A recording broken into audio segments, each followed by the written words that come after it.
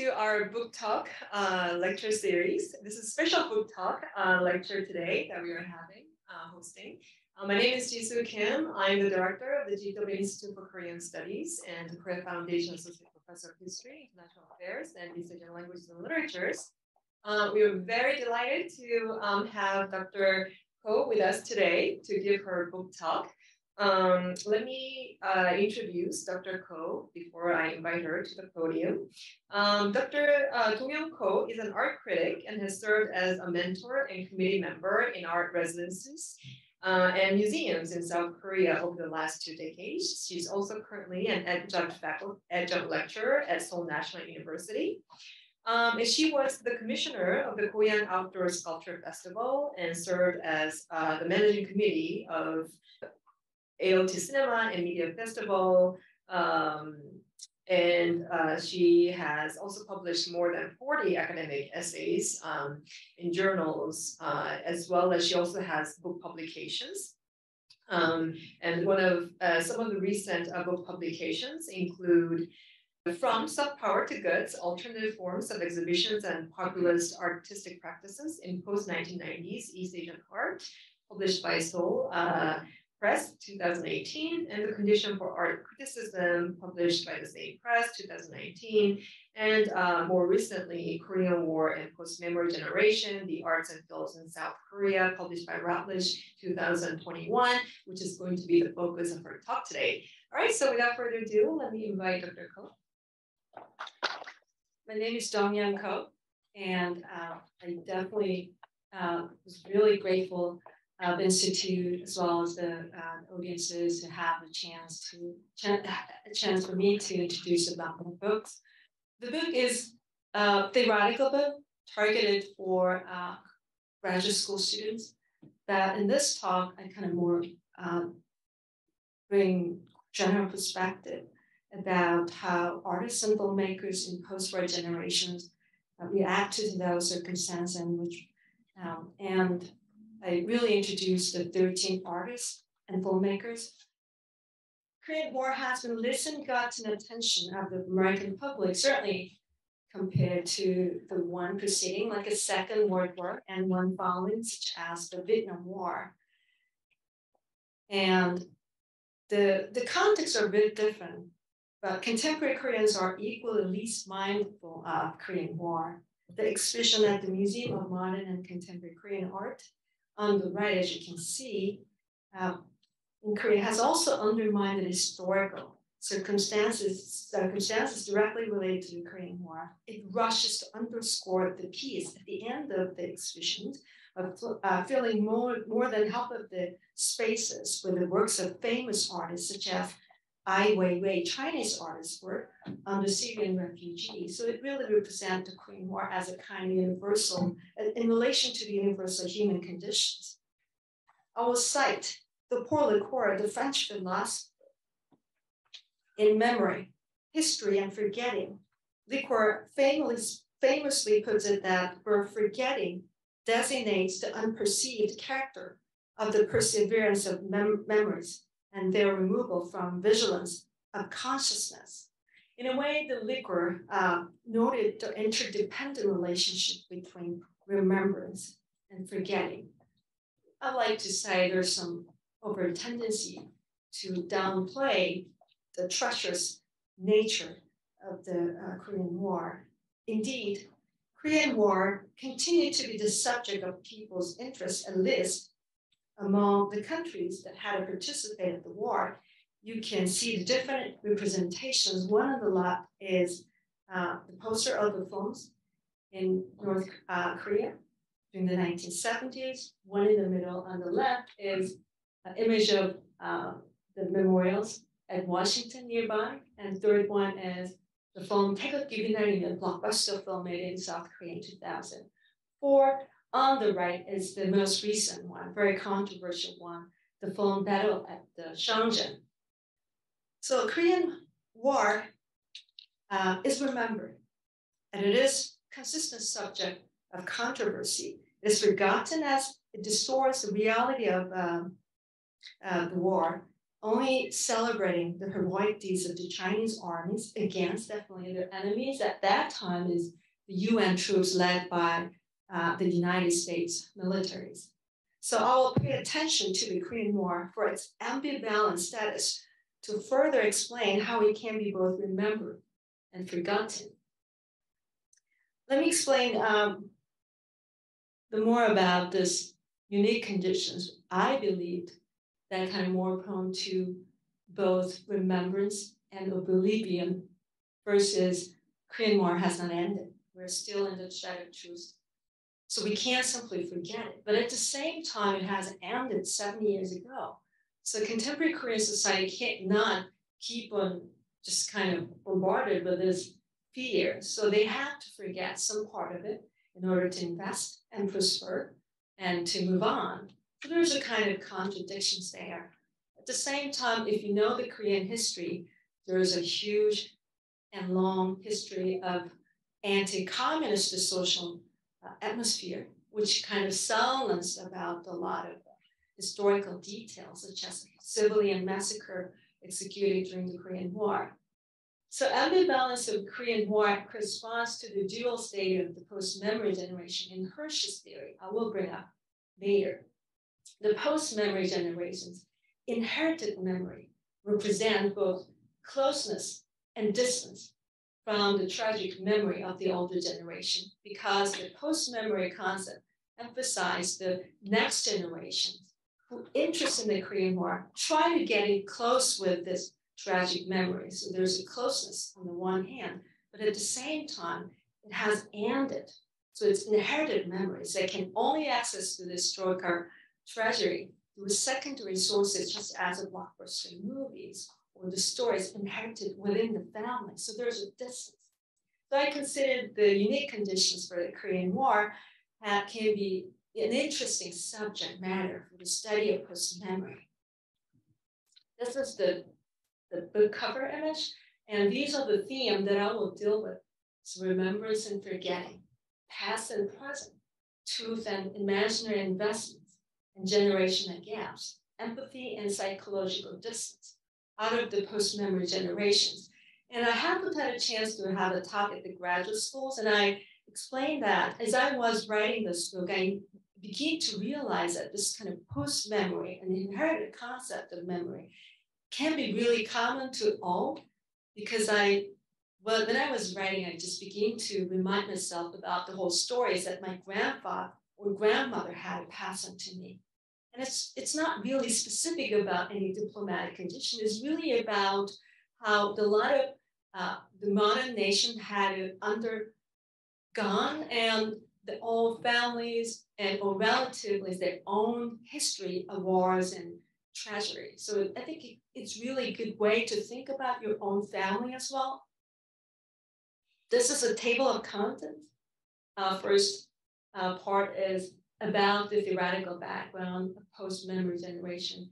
And I will bring up this specific historical and cultural circumstances in South Korea in this section 2. And in the third section, I will bring up the 13 great artists and filmmakers. I asked them to join it, but this is really nighttime in South Korea.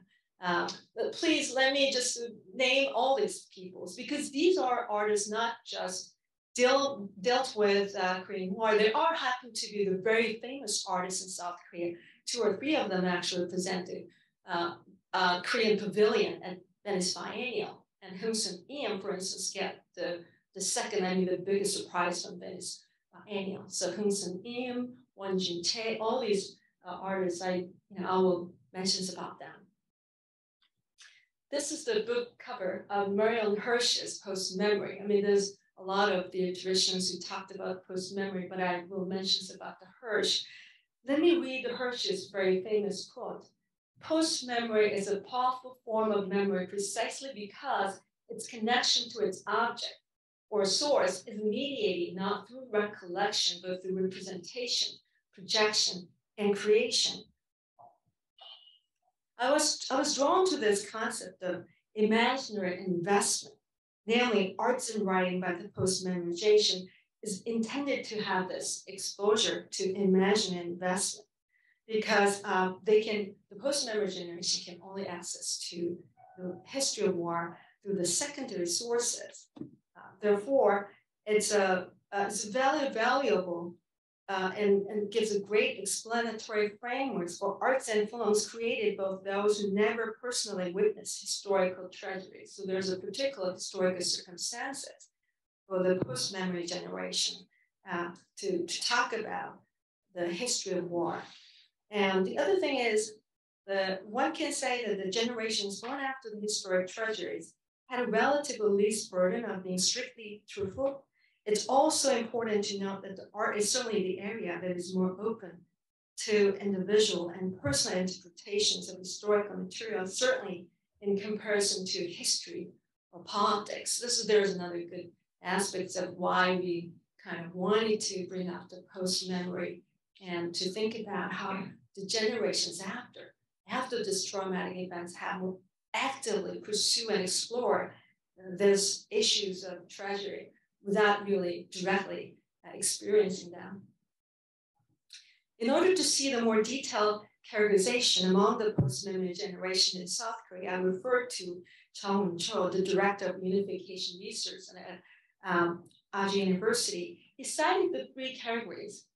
And this is like grew up, that means it's not born, but rather they were born right before this year, or they were raised or grew up and spent some time in their teens or 20s around some of the interesting historical events that had taken place. And throughout 1953, the oldest generation can be considered to be like a first generation or 1.5 generation in Hirsch's theory, because first generation is the generation who experienced the war, and 1.5 generation is the generation who witnessed the war but cannot have a full memory of that because they were just born right before the 1953. And the second generation grew up in 1987. This particularly 1987 is something related to the democratization movement that took place in 1980. And 1987 is famous for the June 29th announcement, which considered to be the successful outcome of the democratization movement. So I kind of pay attention to the second generation. These are the post-memory generation because they haven't really experienced the Korean War.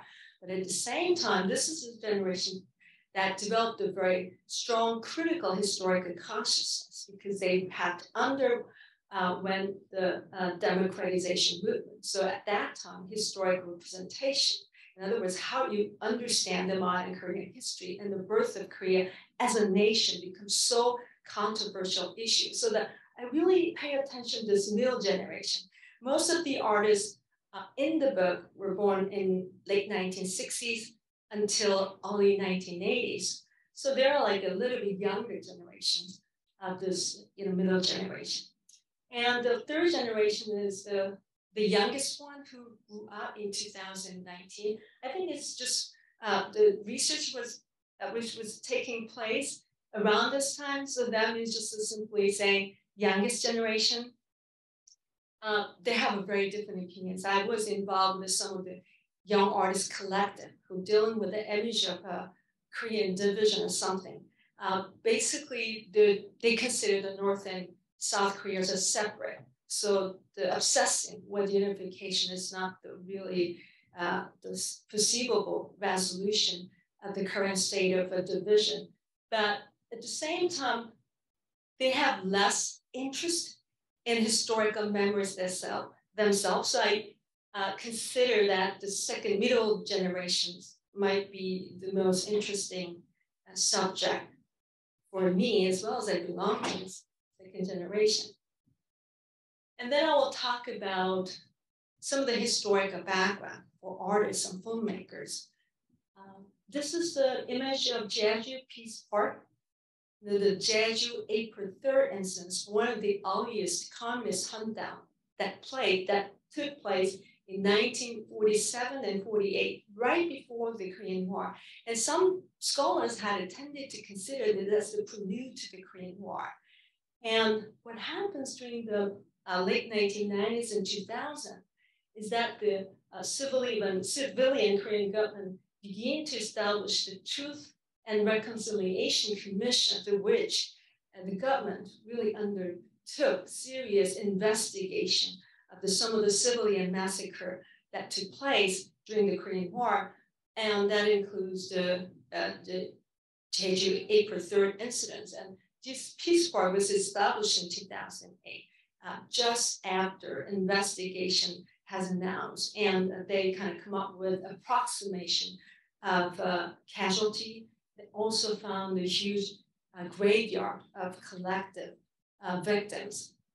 So this is also interesting background when the artists began to deal with this historical memories of Korean War during the 2000 and afterwards. Another background is on the right, the Hung-Soon Liam's, and he's a documentary photography, and I make it some comparison with the painting, more realistic painting on the left.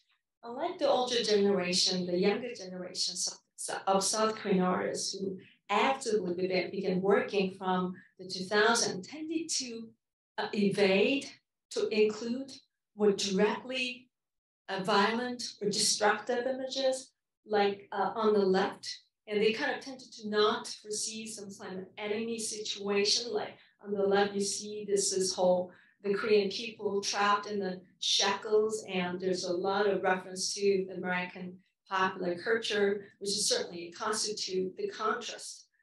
I mean, this painting is supposed to be really huge. What I'm trying to say, the traditional realist painters in South Korea tended to evoke and provoke the audiences with more violent images. But on the right, as you can see, the younger generation begins to be interested in more traces and remnants of historical memory, rather than provoking the audience with more specific, didactic ways.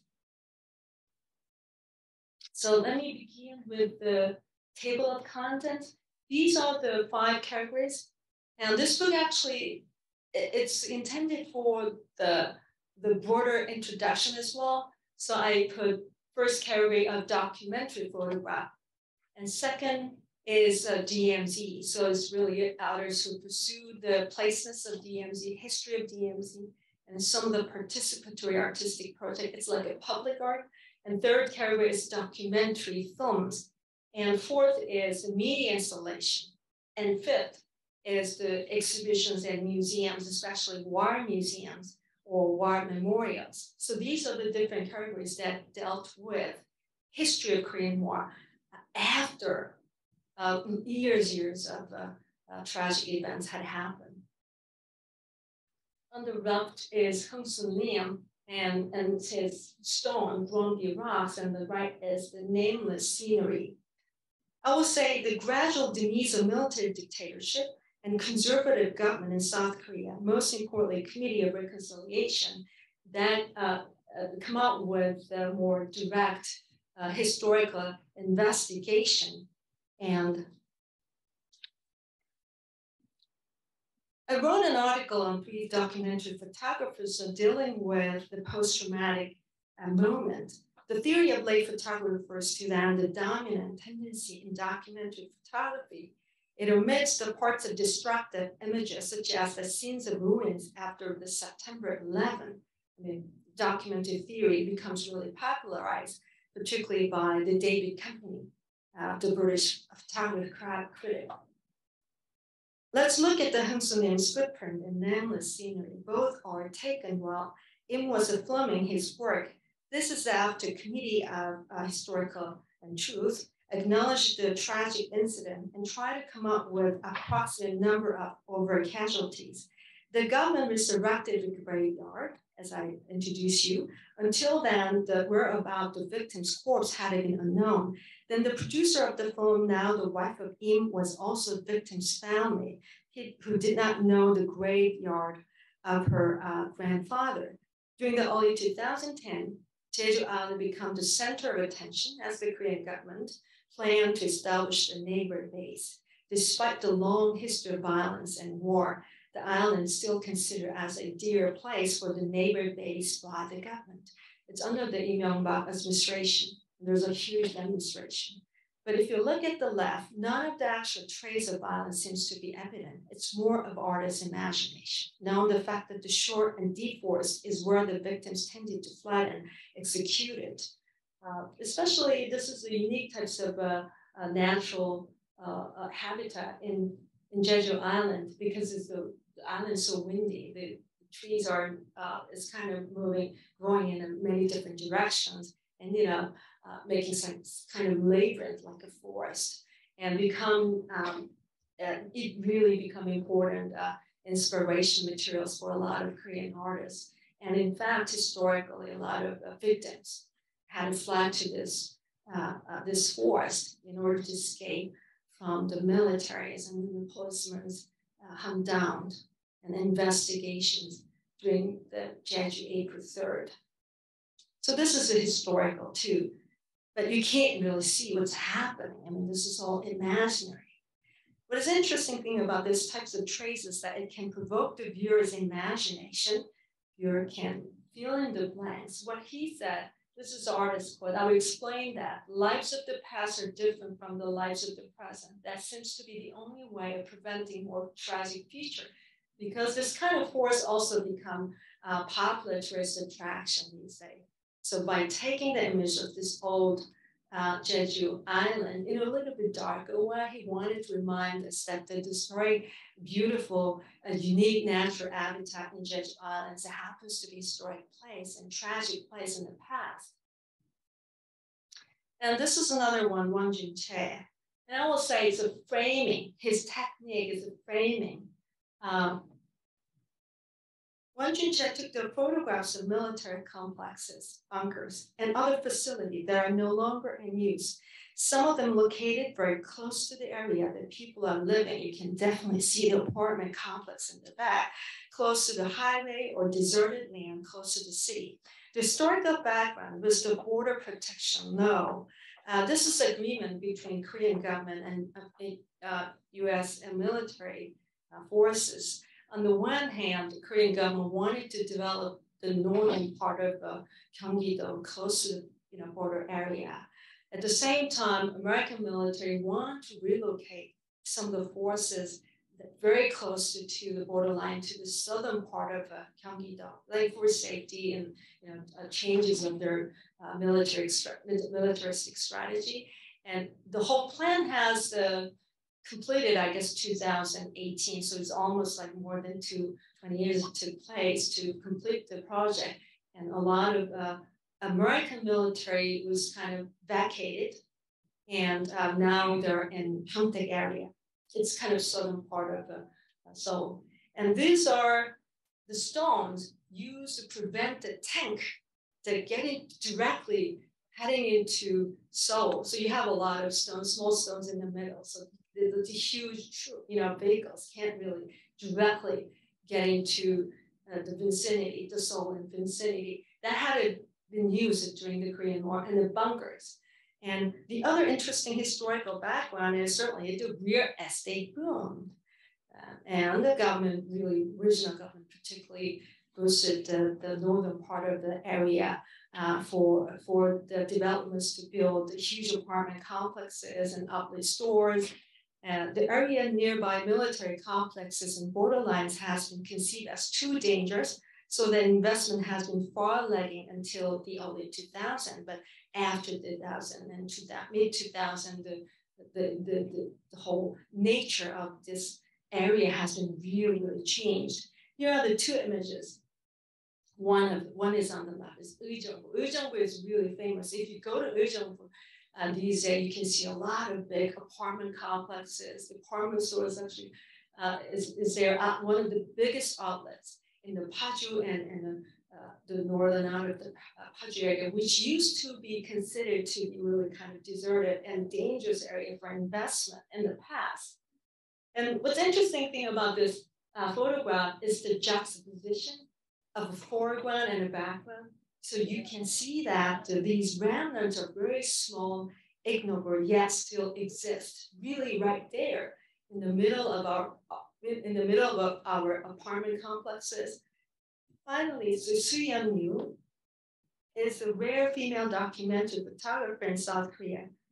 She usually took photographs of North Korean expatriates, and because she was actually working as an English teacher for these schools for children whose families coming from the north, what we call like 탈북자, or North Korean defectors and expatriates. I will pay attention to this particular photograph because it's a collage image. She went to the Incheon Park where this very famous MacArthur statue is standing. And this young couple, I think the brother and sister, who ran into the statue and took pictures of it. And the photographer was certainly very, very surprised because Koreans definitely not pay attention to this statue. It's one of the statues considered to be very ugly, very unpopular. The city of Incheon constantly changed the locations of the statue because younger generations certainly not interested in it. So the photographer is really surprised that this North Korean expatriates kind of running to and taking pictures in front of the MacArthur. I think it's probably because that's really the historic figure that they're familiar with, while the rest of the younger generation is not really interested in MacArthur. And she took a picture of the artist Yoon, took a picture of Dam taking pictures of MacArthur. So it's kind of combined collage image. So one area is that she took a picture of the dam, and they took a picture of statue, MacArthur. So you really wanted to see how two different perspectives coexisting toward this one historic figure, particularly the very important figure during the Korean War. So lay photography in South Korea have found new possibilities in capturing fragments of reality precisely by not trying to carry the full narrative of already incomplete and forgotten historical materials. Tasks vacant military facility oftentimes just abandoned. We don't know exactly the purpose of it. We just assume the purpose of this defunct military facility, and Yoon's treatment of defectors refused to explicitly depict and define the victims of given historical materials and events. You can criticize it. We can come back with a question and answer session, but at the same time, this photographic style is thus useful in implying the layered historical circumstances for remembering, as well as, for that matter, for forgetting about historical wounds in post-war South Korean society without confining the history of violence into political rhetoric and shocking images. Because some of the Koreans are really familiar with it. The politicians always use this very shocking images to provoke the people's fear. So this is really kind of opposite strategy. And the second chapter is about the places of DMZ. While documentary photographs dealt with indexical marks, I will move to the site of DMZ as the symbolic place for the dual circumstances of remembrance and forgetting. The DMZ has been the major part of tourism related to the Korean War. At the same time, how the place has been used as a part of a tourist policy around the borderline area tells the very ambivalent meanings of Korean War in post-war South Korean society. As you can see on the left, DMZ has been interpreted as the place for, eulogized for the natural habitat and the symbol of peace. And I can't believe that it's in DMZ. I think that someone actually borrowed the image from Europe. You see that if you look at it really closely, it's kind of European peak type of mountains. I like that. As you can see on the left, and then we can call it as ecotourism, important transition from security tourism that emphasize the history of militaristic conflicts in the region. I like this image, which looks like European hiking trails and famous tourist attraction. Indeed, as I have discussed in the previous section, the border protection law made the regional tourism in the DMZ area or prosper and expedited. DMZ is the most visited place among international tourists. And the government established the Pyonghwa work, so the peace work and peace trail and peace park in that area. Some of the romantic comedy has to show this place, and I can definitely see that. Yemen also has this DMZ. Now anymore, but especially in the early 2010s when the peace park and the trail was open. The famous drama of Inheritor's Son, 태양의 후예들, right, was also shot in one of defunct American camps, Camp Graves, the defunct American military complex. So these popular culture used in a way to boost the economy. I think Lee also has some very interesting DMZ program, was so unpopular, so it's shut down. But there's a definitely interaction. It's important to think about the peaceful future of Korean Peninsula as best captured in the image of DMZ. The place of DMZ is, however, is far from benign. Although the DMZ being the buffering zone is occupying neither military forces other than that for the purpose of self-protection, but there has been all kinds of conflicts. The JSA, one of the earliest film that dealt with this DMZ. This is kind of really fantastic place for a lot of peoples in their imaginations. And most importantly, however, there's a serious landmine problem because a lot of last fierce battles during the Korean War took place and just right in this area. So there's huge landmines still buried in this area. But against such authoritative approach toward the DMZ, either the place of treasury or safe haven for animals, artists had to put their efforts to bring their own interesting interpretation. The annual art event, the Rear DMZ project, took place from the early 2000s. First example is Ha Yun Kwan's Rear work. I think she's living in France. The work effectively conveys the dual image of DMZ. You can hear the narration based upon the interview of soldiers guarding the DMZ. On the one hand, it is beautiful and quiet. And narration actually tells you, but you can constantly hear the sounds of explosion. You can see the boom, boom, boom sound whenever the animals step on the landmines. The title 489 years originate from one expert saying that it will take much more than such as 489 years to get rid of all the landmines buried in DMZ. And this just really interesting work because it looks like game. It's very clean and very serene atmosphere. And there's a narration of the soldiers guarding at the GOP. And one interesting comments that made by the soldier is that they really enjoy this beautiful scenery, but at the same time, they should be really extremely careful just to follow the footsteps made on the ground to make sure they not step on the landmines. So it's kind of, they themselves actually express their envious feeling. They really like, because there's nobody there, so it's really clean, but at the same time, they should be really careful on the ground. Otherwise, you don't know what's going to happen at the next minute. In criticizing the prevailing image of DMZ, I also utilized the theory of Auge's anthropological space. Auge is a very famous French philosopher and sociologist, emphasized the process of defining a particular place not based upon the outsider's perspective, but from the insider's perspective, namely community space. I choose Youngju Cho and Jisun Shin's work. They collaborate with the local residents, what we call the community, if you can still believe there's some types of community in the DMZ area. For instance, Youngju Cho worked with the local female farmers, also serving as a tourist guide in the region.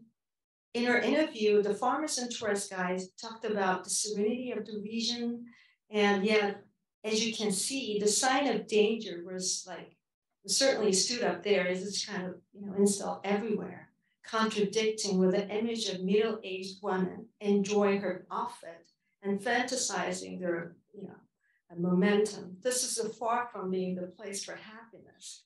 Jisun Shin has also collaborated with the soldiers guiding the GOP General Outpost and let the local owner and the stationary patch makers to create the patches of animals and plants. If someone actually go to the military, know how the young soldiers really like to collect. There's a lot of patches. These not official. If you look at some of it, looks like a very Disney type, but these animals are the animals that can be found inside the DMZ. And she collaborated with the soldiers to create this image. And then it's really soldable and it's collectible. Actually, it's sold also in our museum in Seoul. So there's a lot of play around this kind of idealized image of DMZ. The final work is Minhook Lim. Her Monument 300 it's really about participatory art project happening in the region of Cheongnam, very close to the DMZ. Lim worked with the Rumors of Area Waterworks Center.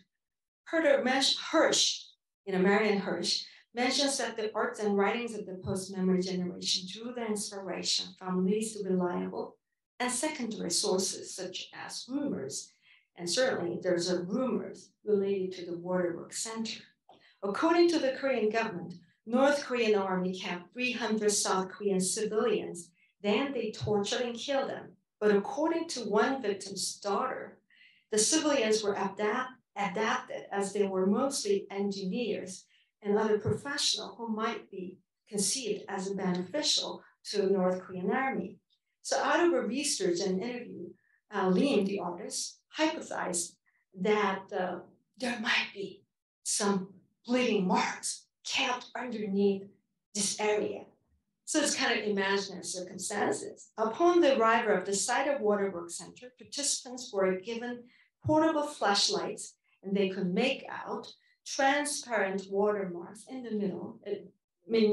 This is really not really, it's very beautiful if you see from the rear images, but it's still not easily recognizable. The watermarks are made of transparent epoxy and placed on the ground. In reality, however, it's almost impossible for participants to spot these small ignoble markers on the snowy ground in a really cold weather. The terrain is very notorious for the cold weather. Here, what I will call is to dynamic nature of finding historical traces. Even if these are fictional ones, how can such an emphasis on the process opening to new potentials for the post-memory generations, the very relationship with historical tragedies? Post-memory's connection to the past remains fragmentary and secondary, yet the achievement of younger generation rests upon their investment, projection, and creation. I borrowed this expression from Marian Hirsch's book, and their attempt to reconstruct historical tragedies. Lim's participatory project evolves on the audience's search for imagined historical evidence created by the artist himself.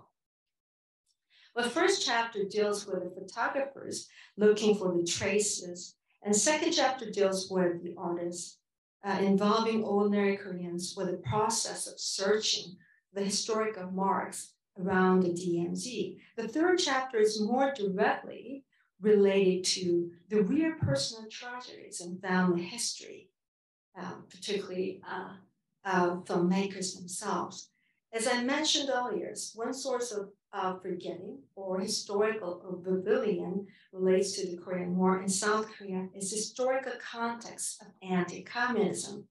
For instance, Jae Hee-hong on the left, my father's email revolves around her father who came from the north to the south right before the outbreak of the war. But in South, his wife's cousin was involved with Dong-Yeon. It's a very notorious civilian massacre, another anti-communist junta by the South Korean government during the Korean War. Since wife's cousin was sacrificed during the Dong-Yeon, this father of Hong Jae-hee, director, was also classified as the group of suspicious people by the Korean government. Thus, he has endured his entire life the surveillance and social discrimination accorded upon the suspicious people, because he is he doesn't really like the North because he escaped from the North Korea, but he ended up hate South Korea too. So he wants to go to Australia, but he can't emigrate because he was considered to be suspicious people. So, but I will come back with the tragic circumstances of him on the left. But on the right is director Yang Yong-hee. The film Dear Pyongyang won the prizes from Sundance Film Festival and Berlin Film Festival. Yang's father was a pro-North Korean known as a Cho Chong-yeon, living in Japan. He sent to the North Korea 3 older sons or 3 older brothers. If you can see, Yang Young is the youngest girl in the middle, and you see 3 older brothers. As a part of the repatriation project in the early 1970s, North Korean government invited the Koreans living in Japan to give the full citizenship because, as you can see, South Koreans or North Koreans, Koreans living in Japan were not entitled to have the citizenship until now. So they have to really face with all kinds of social discriminations. So his father actually decided to send all 3 sons to the North. But in both circumstances, both fathers kept their silences. As I told you, his father wants to leave South Korea, but he couldn't. So he can't leave the country. But throughout all his life, he emotionally shut himself from the rest of the family. Tae-yeon opened the emails from her father almost 7 months after his death. So there's a lot of confusion, lack of information. These scenes is in which the Tae-hong, the daughter, accidentally spot her father's luggage, but definitely she couldn't open it. So on the way to the locksmith, it just automatically opened. But that was kind of symbolic way of the relationship between father and daughter.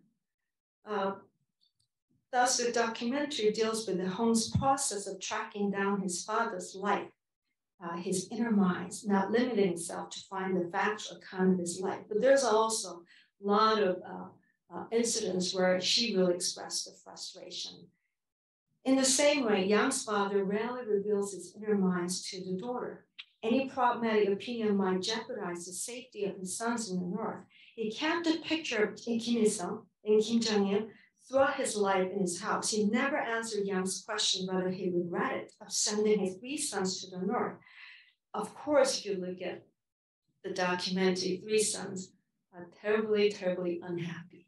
And one of the sons died due to the depressions, but all of them really looks really unhappy. And one of the recurring and dominant images were his back shot from behind. Yang's father passed away while she was filming, and he was not able to say at the later part of the film due to her disease, but there's a lot of moments that he never answered the questions. And there's a long story. Therefore, my father's emails, Dear Pyongyang, shows the process through which the post-memory generation investigates a nation's tragedy through their personal history. And both films revealed a post-memory generation's frustration over the lack of communication with the older generation. And the films really dealt with not just the father, but more about these filmmakers, the daughter's ways of coming to terms with the tragic experience of his father's generation. And the ending was also tragic in a way in both films, because Hong Jae's the father really had a terrible relationship with the rest of the family, and the rest of the family, deny and doesn't want to reconcile his father. According to Hirsch, the mechanism of post-memory is predicated upon the delay and gap between historical memories and artifacts, which emerged as a key trait of the post-memory generation's artworks. Indeed, both my father's emails and Dear Pyongyang proves how difficult and confusing and limited the process of reconciliation between the first generation and the generations after the war might be. While emotional aspects of family treasury loom large, the next chapters would deal with the really emotional affected memories. how artists can emotionally provoke the post-memory generation audiences, how the non-visual elements of senses, such as sounds and smells, can be used to achieve such effects. The first one is Chung Ju-an. Work with the sounds. Specifically, he used the sounds from the war movies, like a 태극기비는 in all blockbuster movies, because we don't know exact sounds of wars during the Korean War. So he made up out of what we call the secondary sources. And then he helped the dancers, all wearing the very contemporary clothing, to dance, listen to these sounds first, and then perform while imagining the last moments of those victims during the war. Your first one is a huge sound effect. Audience can hear this very huge banging sound before they're standing in front of this horizontal expanded screen. I mean, usually the scale is really huge and very overwhelming. And the other thing is there's a really individual interpretations. They're really different from each other. One female dancer is just circling around. The other, the male kind of tended to make some narrative, like, initially the Chung Ju-an explained that some people really wanted to follow some Hollywood-like arc, like, it's like, it's showing their love of the family. So there's a really different interpretations of these last moments. In the same way, so this kind of post-memory, imaginary investment.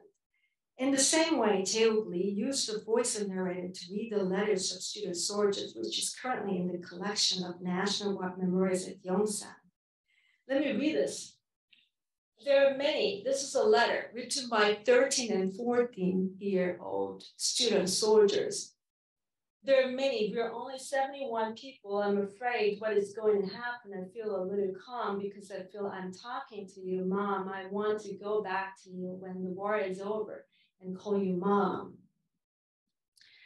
It's really heartbreaking, as the letter was found inside his corpse, found the next day of his death. While the narrator reads the letter, he wrote electronic equipment, which records the fluctuation of his brain waves. This voice narrator is just a contemporary figure. He was a crime in the climactic moment, the graphic lines definitely rapidly fluctuating. According to the Chinese critic Jiang Xin, Tae-wook Lee's work treats his narrators, and for that matter, the audiences, as not only subject who express emotions, but also object being measured and observed, because really we're observing him, the voice narrator, actually crying, changing voice, and express, and sometimes overwhelmed by emotions. In emphatic audition, the scanned images of narrator's brain on the screen help the audience witness how the narrator's brains and bodies react to emotional stimuli. The last work from this chapter is Tae-Young Park. His installation of H's barber shop used a smell, or properly speaking, over a smell, enclosed atmosphere, and mumbling sounds. Used the creams and other chemical materials, objects belonging to the older generation to create an atmosphere that reminds the generations of war veterans. Here, Park introduced smells not just to represent a particular message, but also to construct an atmosphere that can use scents to disturb the audiences, because it's really stuffy. It's made of the small boxes. The unfamiliar and stuffy smells and atmosphere inside the H's barber shop may remain foreign to some young visitors. The exhibitions also took place in 2017, the height of the protest calling for the step down of the President Park Geun-hye, the symbol of older generation history. If you know some of the 태극기 there, you can find everything on the right. And the exhibition took place at the Seoul Seoul Museum of Art, which is very close to the Gwanghwamun. So you can't miss it. And so the symbol of older generation history and nostalgia, thus the uncomfortable atmosphere, the 태극기 located inside the barber shop, and old man's mumbling. And as you see the screen, and old man's mumbling is really referenced back to the student soldier, his years in the student soldier, resonate with the marginalized social and political conditions of the older generation, especially in the minds of younger generations of South Koreans visiting the exhibition. And so it's not really, what I'm saying, it's not representative. It may not really represent the smells of the war. It's more like evocative, provoke the audiences to think about it, what really happened, what kind of distance, generational difference means to them, how uncomfortable the smells atmosphere is. In the final chapter, I look into the cases, 3 cases of artists organized exhibitions. This chapter deals with wounded soldier's body and missing corpse sacrificed during the Korean War as a new site or immaterial new subject to rethink about the traditional memorials and exhibitions at War Museum. Hong Soon-im's Homecoming Box was the rare example dealing with the Korean soldiers coming back from the Vietnam War. The South Korea sent the second biggest troops to the Vietnam War next to the US. But during the early 2000s, repressive history of South Korean soldiers' violent deeds at the Vietnam War has covered by Hungary.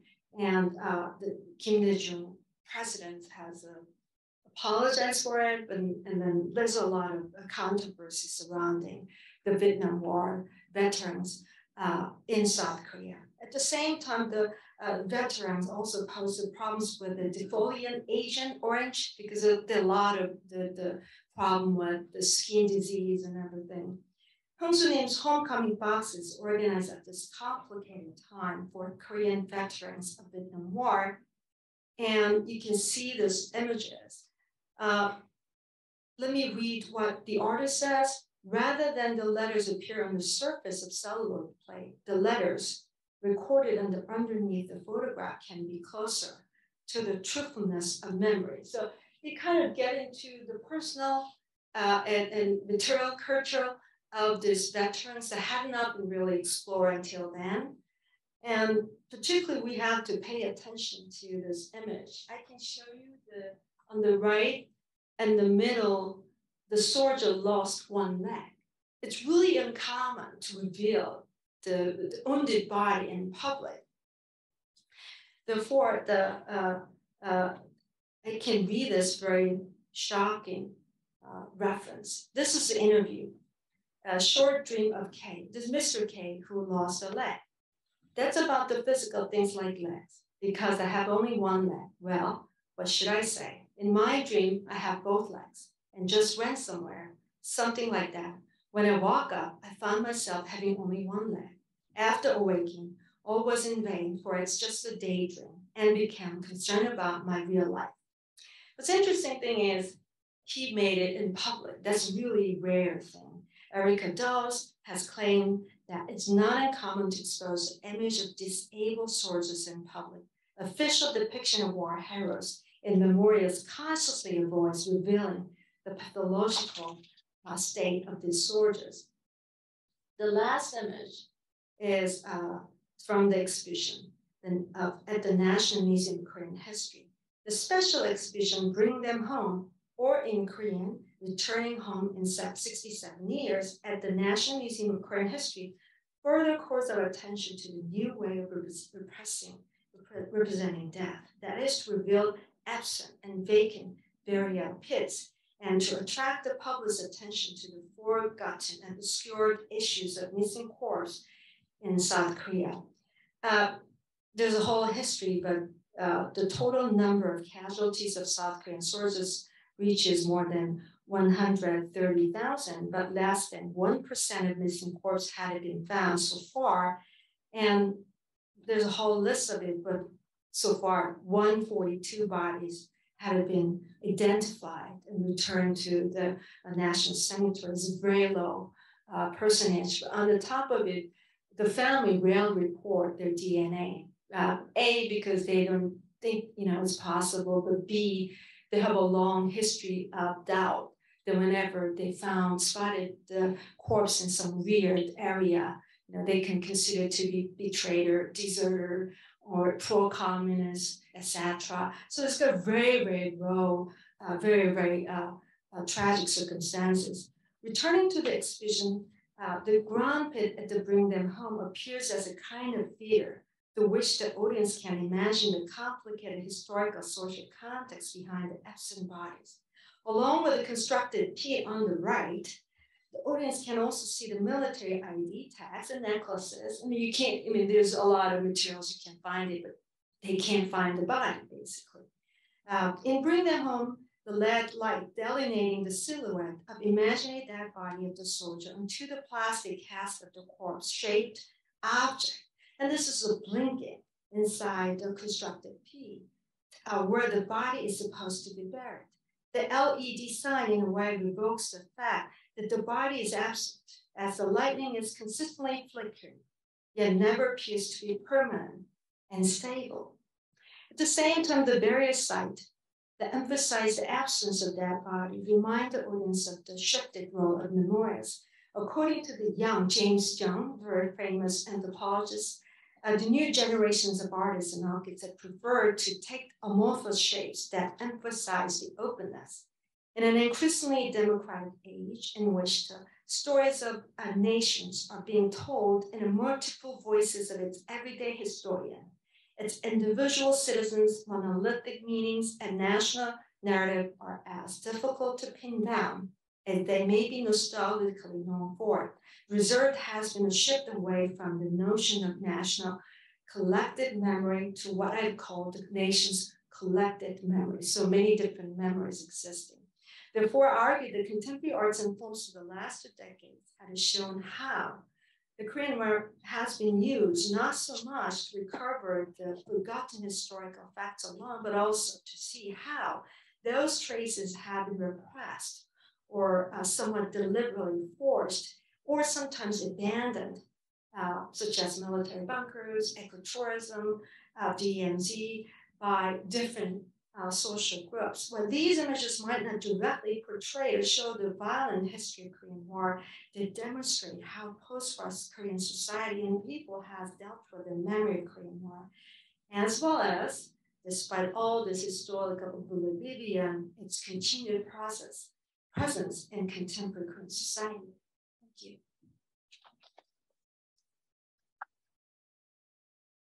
All right, so we have we already received 3 questions via Zoom, so we'll cover that, but we will also take questions from the audience here in the room.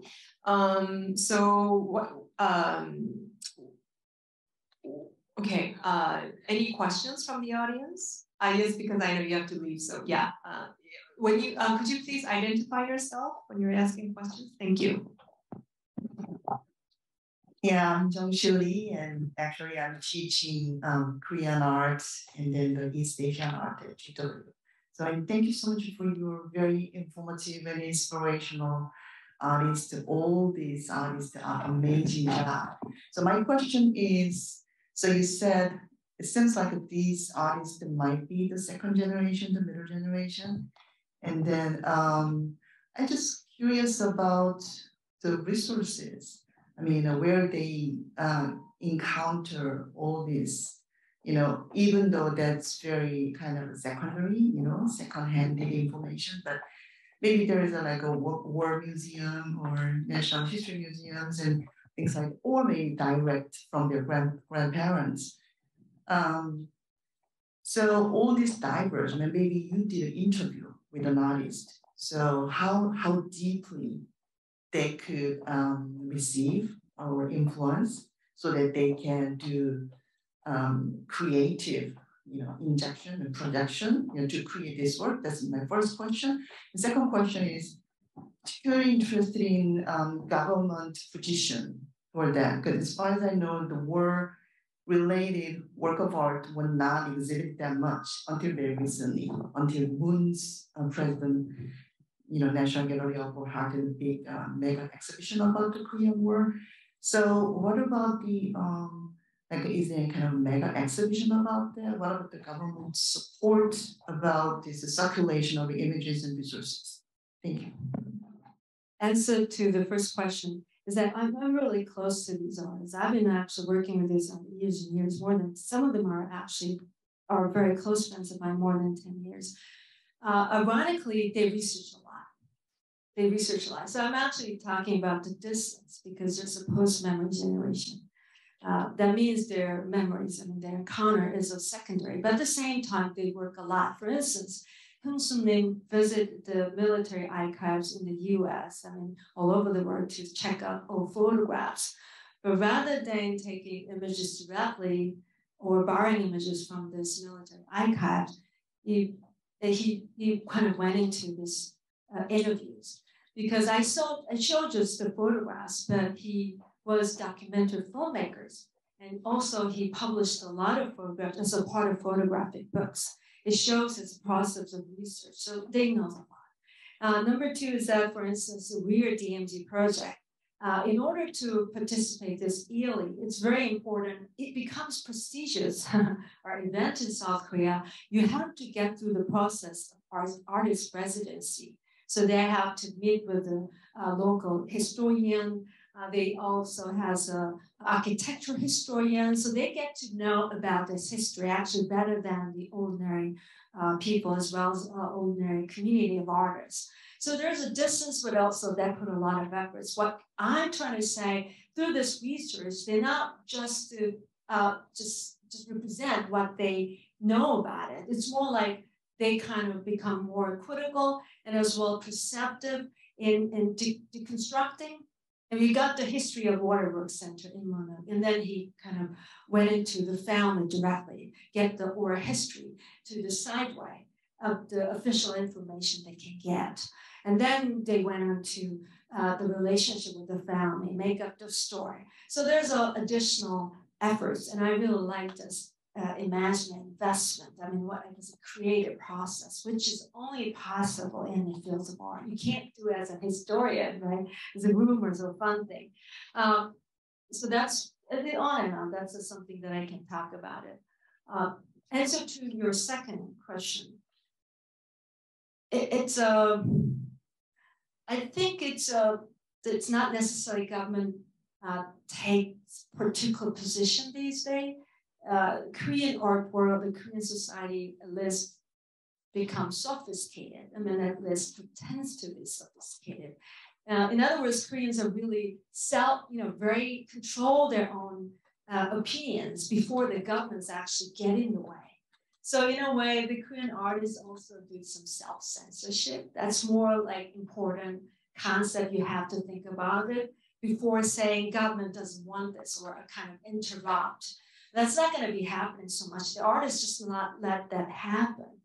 But like a lot of South Korean people, still Korean artists also not going so deep. So they wanted to play around a lot of concept that is allowable. But also the other thing about the recent exhibition in commemoration of the break of the Korean War, it's like an MMCA exhibition in the National Museum, and also the other exhibitions, and Pyongyang exhibitions where the Taeyong-Park's installations appear. That's actually both exhibitions under the more progressive government. I'm kind of take the critical position for either conservative and progressive government. I don't think the progressive government is more open to directly deal with the tragic history. I think the governments are pretty much saying of not trying to include so tragic image in the art museum.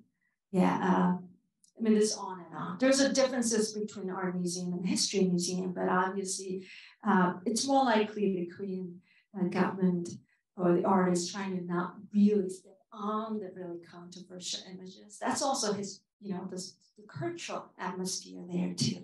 So I don't want to say that any government really brave enough to stop or step into area. And that's what I think about.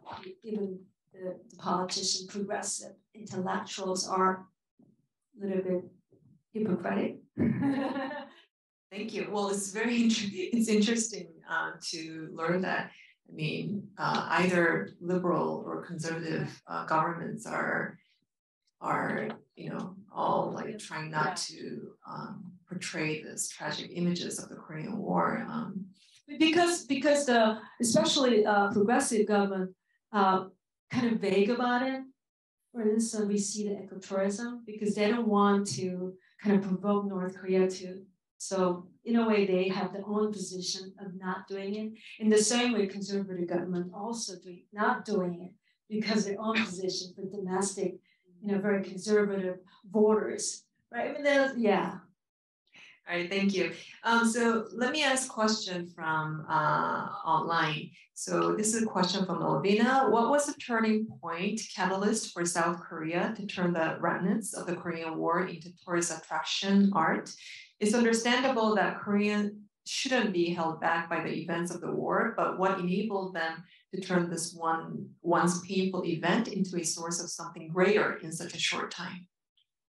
Yes, I mean, I'm not that much like historian of diplomatic or political controversy related to the representation of Korean War, but I can say overall, because Korean, even back to the Notorious administration, which kind of began to prepare for the border protection law, they wanted to have a good relationship with China first. So this is all, think about it. I mean, so they always care about the relationship with China and North Korea, despite the fact that the conservative politicians kind of very mantras about their relationship with North Korea. In the end, I don't think they are really that much because you have to deal with the whole the dynamics within the region. So I will say once South Korea become more conscious about the Koreans' economy relations with China, I mean, the border sense, as well as understanding. I mean, it's really, really, really difficult issues. Nobody can really answer it. But based upon my reading, that kind of beginning of the South Korean government try to be kind of work with the communist government and never really doing it for totally the militaristic concerns. I think then the government is actually fluctuating. The interesting thing is that either Kun Han-bok administration and the Dong-Yeon administration both wanted to get a lot of investors to the northern part of Gyeonggi-do, because Gyeonggi-do is the second largest area for the population in South Korea, and that's a very limited area in the southern part of Seoul. You have a Pundang in the area, which is really stark contrast with some of the economic conditions in the region during the early 2000s. So they really kind of try to bring a lot of investors to the northern part of Seoul. So there's also domestic economy concerns. So I think it's combined. So they're pretending they're really against North and China, but in economic sense, in reality, I think they have to kind of play around with these images, not to make, yeah. Any questions from the audience? Yes. Thank you. So it's kind of related to what you just mentioned.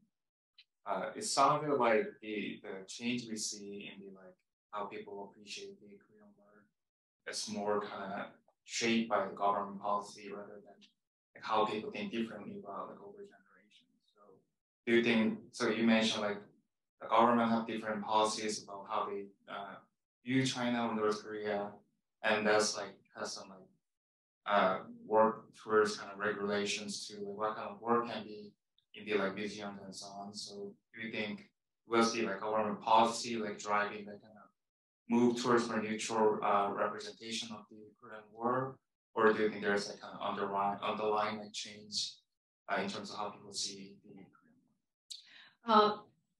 Because I have to talk about the government's role. In the end, this whole information related to historical treasuries or some information in DMZ, it used to be the part of military information, so that it's not the information in the private sector. For instance, some of the areas that becomes a part of the peace park or peace trail used to belong to the military area. It's not forbidden. So I think the military or the government has to play important roles to let these area occupied by some artistic events, or the artists begin access to this information.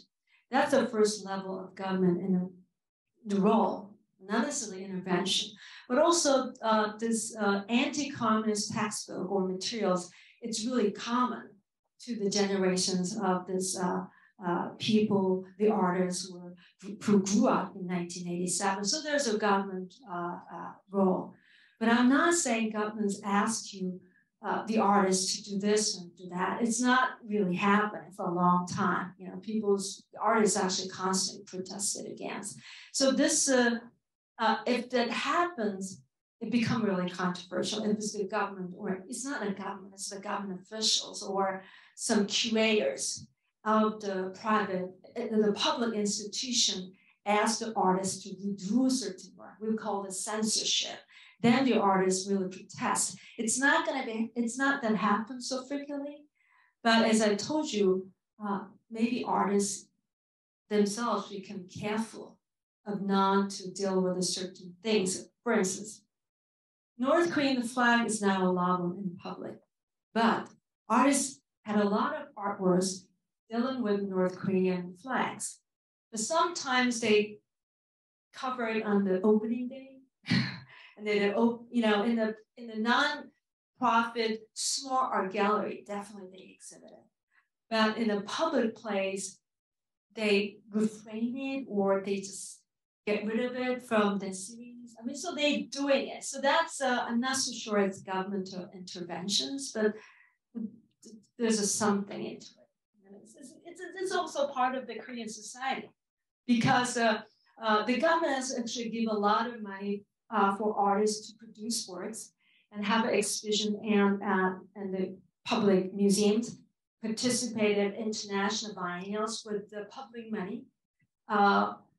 It's not censorship in a direct way, but if so many Koreans know it, they don't like it, and gradually they're not the part of the community. So the Korean artist knows how to deal with the circumstances.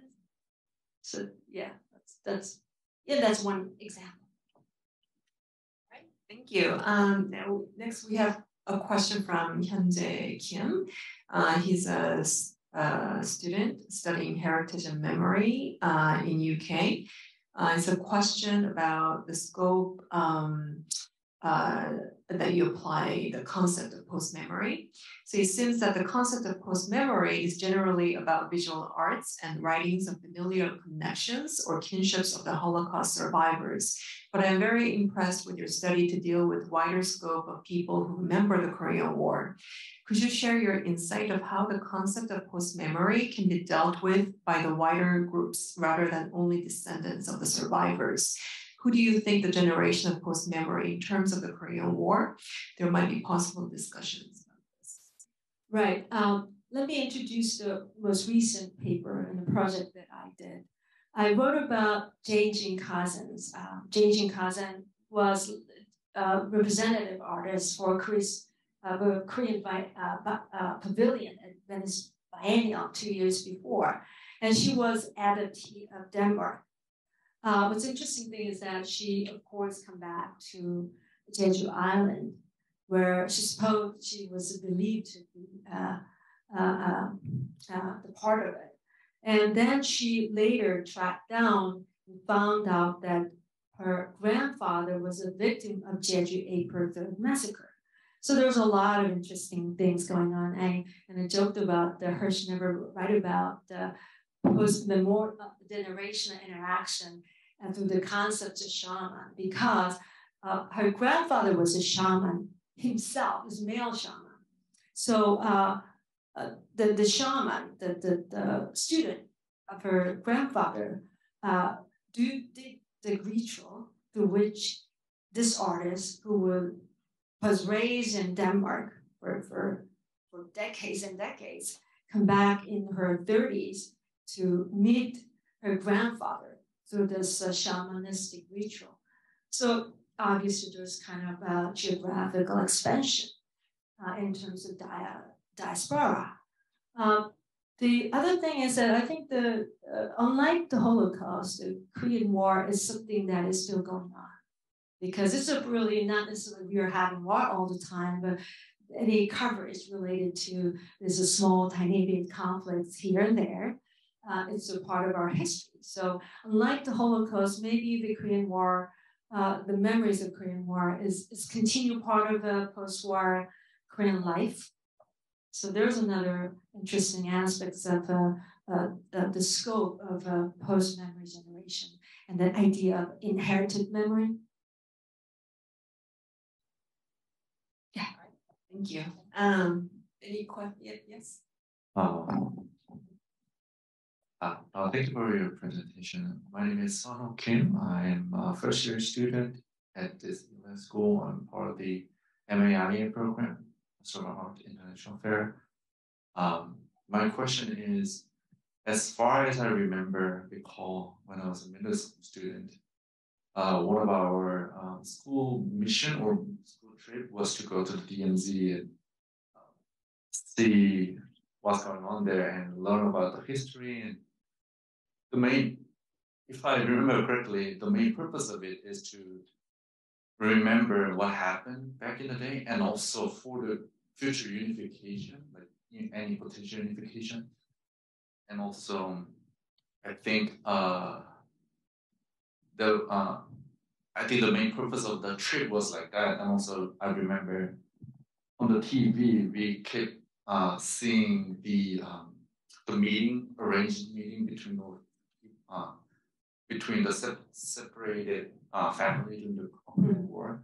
So that was kind of helping me to understand the emotional involvement between the families. But nowadays, I'm curious, like how people even get involved emotionally in this post-Korean War situation.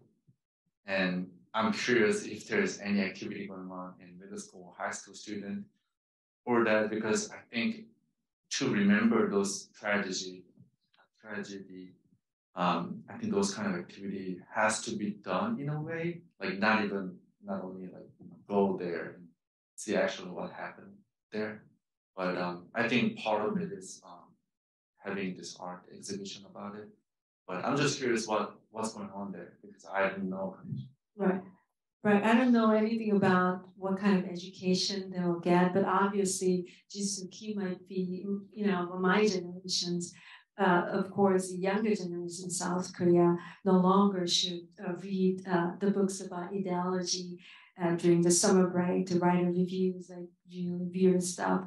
They no longer has to do that. If you read a book, there's a research saying that among the high school students or middle school students, only small percentage, like a 20%, you have to read a book. I can't remember exact data. Only a really small fraction, like 20-30%, actually lasted. Remember, knows the when Korean War broke out. So zero. Their knowledge is actually zero, and the situation is more moving to that direction. And as I told you, I was involved with the younger generations of artists collective called the Bundan Image Center. That means a center for divided image. And one of their ideas is that the obsession with the unification is wrong term. That's not going to be happening. North and South Korea is a separate nation. So they consider the North Korea is no longer enemy. I think it's pretty much strong among the younger generations. I don't know the personal memories or personal reaction to it. I think it's more likely moving into that directions. So that's why I choose the second generation, because the generations of artists who were grown up with this memory of democratization movement and very brainwashed sort of anti-communist education materials tended to be more interested in historical representation compared to the younger generation who wants to do in a very different way. They're kind of more deconstructing. Sometimes it can be more problematic too sometimes because they don't know the history at all. But let's see what will happen. But definitely there are some changes. Yeah. I mean, it's real now that the younger generation is not really interested in unification because it's a two different nation anyway, and why you should unify that. Actually, I have a related question related to emotional aspect, because I'm very much interested in this emotions and affect. And I notice you have a chapter on affective memory, which I find it to be, really interesting. So I appreciate how you're not just looking at visual images, but also this, the affect aspect of memory as well, or the reconstruction of memory through affect. What impact do you think this, affect has in reconstructing the memory of the Korean War? So I'm just curious as to what's your take on this. So for example, it's just simply, inherited memory versus affective memory. What different impact do you think it has? There are many different things. So I didn't really respond to the Isan Gajo, but Lim In-min, who did some participatory project in the second chapter, right, the Monument 300, she actually did the series of project for Isan Gajo before this work. So there's just something about it. And then I was interested in Jaeyoung work because the box and stuffy smells and with the Taegukgi Buddha thing, because it's not so much just directly related to the Korean War, but this whole combination of Taegukgi Buddha, who happens to be like 1/4 generation, they have a very strong antipathy toward North Korea because they know they are the North Korea's enemy. And then you have this very generations of young people who's not interested, who's less interested in the Korean War, but also don't like, doesn't like the Taegukgi Buddha. So this is what I'm saying is affective thing. I don't know how to say about in an emotional way because I'm not a psychologist. I can't really prove anything. But I'm saying is this affective thing really kind of opens up the horizon to deal with very contemporary issues. That's what I really like about the Jaeyoung Park's work. It's about Korean War because all materials are related to the Korean War, but it's a timing. And so the affective emotional reaction, it's not just about sadness. It's really about how to shape the people. Because in South Korea, especially younger generation, the whole idea is I don't want to disturb by this conflict. So that's also the thing. I don't want to be involved with this idea. But suddenly, something Korean War and Taegukgi, image of Taegukgi, and as well as the Seongjogi, is the American flag. It's not just about the older generation. It's really about the war, division, diplomatic conflicts, and how the older generation used the current political discourse in relation to their own different understanding of Korean history, Korean War. Because in the end, either like really informed or uninformed, just the emotional reaction to the history of Korean War is related to how each generation think about identity of Korean too. So that's my take. I'm not so sure about how much I kind of get into affected in terms of psychology, human brain. It's not that much my field. It's more like a humanities studies person. So I really like the people's really touches upon it too. That's why I'm interested. Thank you. I think we have time for one more. Is there any question from the audience? Okay, if not, I think we'll take from Zoom. So a question from Sophia Han. Do you think this art remembering the Korean War changes the way different generations of South Koreans view North Korea as well as South Korean relations with North Korea? And if so, in what way?